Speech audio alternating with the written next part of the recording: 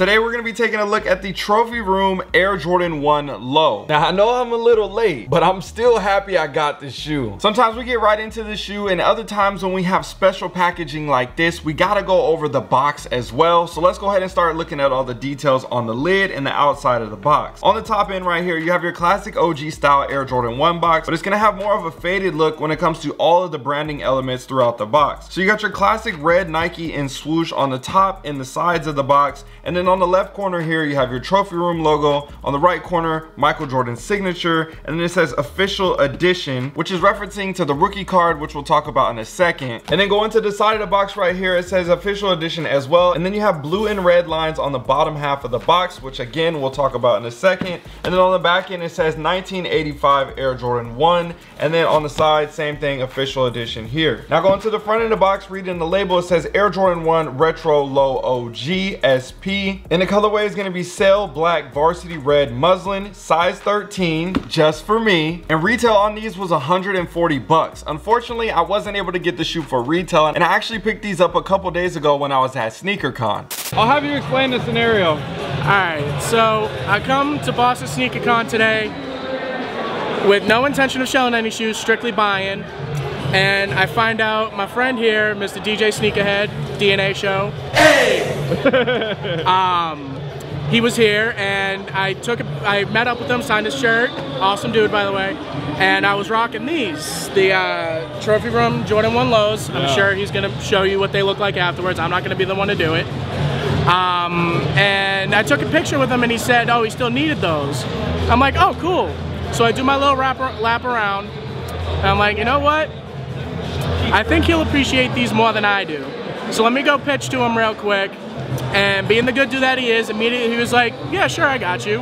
I went back home, got the box, got it all wrapped up nice and everything, and now they are officially his. Thank you, sir.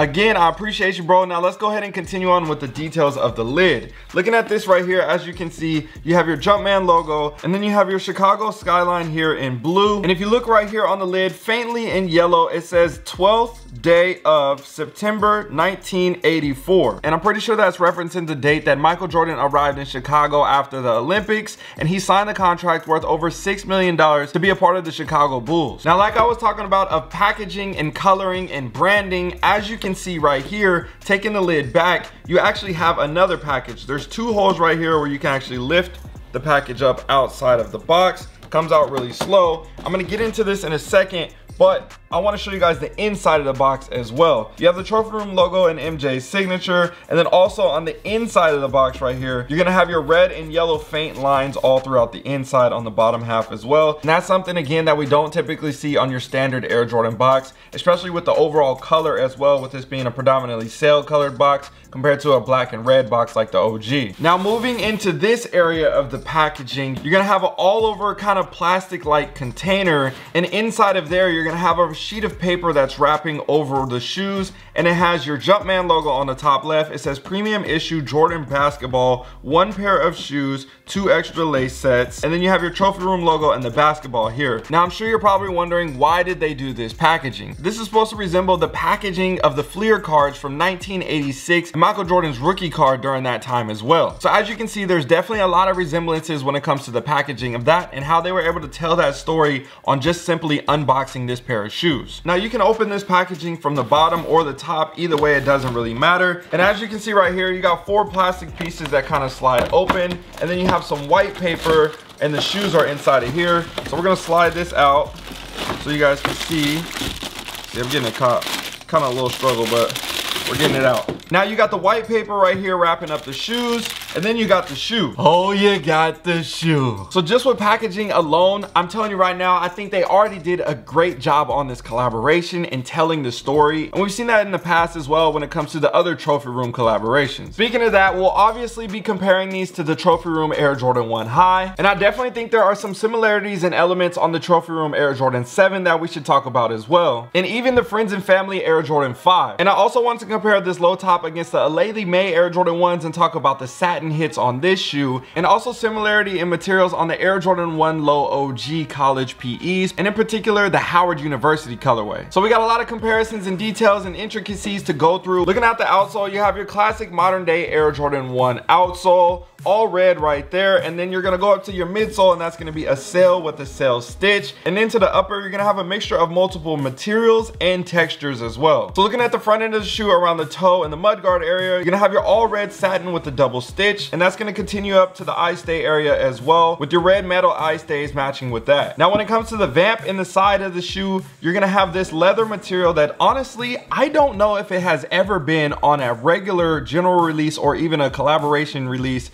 of an Air Jordan 1 Low OG. I think this is the first time, but originally when I saw this, it was incorporated on the college PEs first. So as you can see with the two vamps side by side, you can definitely tell that the materials are very similar, and obviously the color is going to be slightly different with the shade, but either way, this is something that gives us a very premium element to this shoe that we have never really seen before on the Jordan 1 Low. Also, before I get too far, I forgot to mention you do have the Trophy Room logo here stitched in red on the side of the foot, and that's going to be on both the left and right foot. And then as you can see from the Howard University version, you have the Nike swoosh on the front end of the toe and a different placement. Honestly, I like both hits. Which one do you guys prefer more? Hey yo, just real quick, I wanted to let you guys know we got a bunch of new merch on the website, shopdnashow.com. Also, you guys can click on any of the links of the product tag just below the video here if you're watching on your mobile devices. I can't wait to see you guys rocking the gear. Whenever you cop something, make sure you post it on IG so I can see it, and then I'll repost it. All right, let's get back to the video. Now, taking it to the medial side of the foot, you're gonna have that same leather all throughout that area, but on the swoosh, there's gonna be a big difference right here. You're gonna have a raised stitch swoosh, and I like how they brought something different than giving us a standard leather swoosh, which is one element that makes me think about the Laylee May Air Jordan 1s. As you can see right here, you have the chenille patch for the swoosh on the side with the embroidery around it,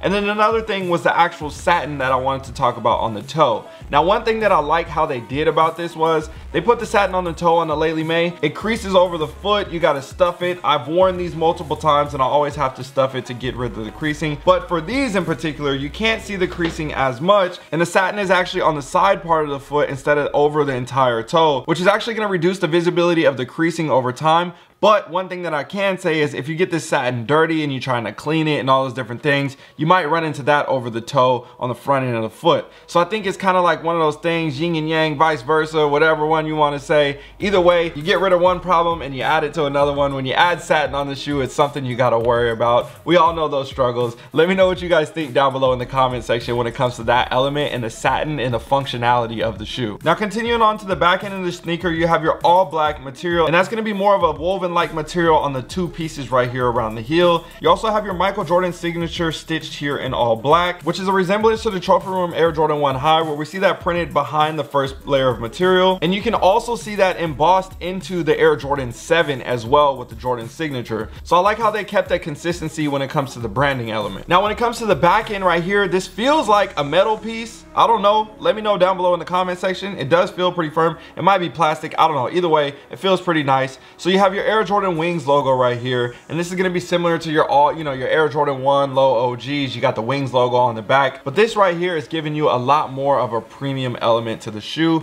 because those are little add-ons that cost the brand more money to produce the sneaker. Now, when it comes to gold in a Trophy Room, I understand why they have gold splashes throughout the different models, but on the Trophy Room Air Jordan 1, we didn't really see any gold hits on the shoe. Even on the sock liner, you have a different patch and different things like that, and the stitching on the inside, but there's no actual gold additions to this model. But if you look at the Air Jordan 7, you can see right here, you have the gold eye stays, you have the gold branding on the tongue, you have the gold Jumpman right here, and then you have the same gold Air Jordan 7 logo on the back end of the heel. And even on the F&F pair, you can see you have a gold lace lock there, and then the gold stitching on the back end around the heel counter. And I can't forget to mention the other models from the past as well, whether they may or may not have the gold hit. I just wanted to pop those up on the screen for you guys so you can check them out. Now, these come standard with a pair of all black wax laces. You have an additional pair of white wax laces and some yellow wax laces. Now, personally, I like how the black looks with the shoe, giving you that toe vibe and everything like that with the Chicago element, yet it's kind of flipped because it's not like the black toes,